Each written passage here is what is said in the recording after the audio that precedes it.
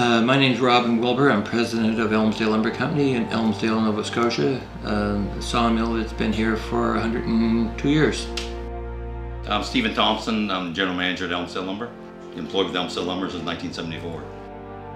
We're a premium spruce lumber operation, and we have customers that look for a high-end product.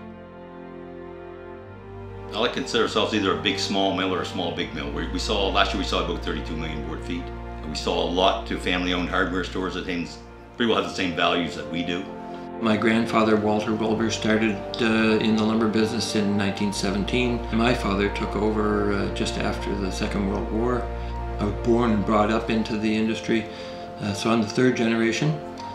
My son is here, Mark, and he's the fourth generation. He'll be taking over. I'm sure he already looks after the operational side.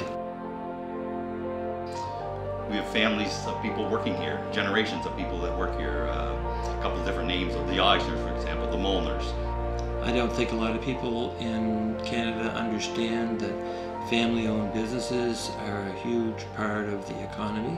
I started in 1974, and a lot of my peers went into trades like electricians or pipe fitters and stuff like that, and they say, wow, the way you're cutting wood, in 10 years you're going to be out of a job. So here I am that many years later, and we're growing more wood now than we were then.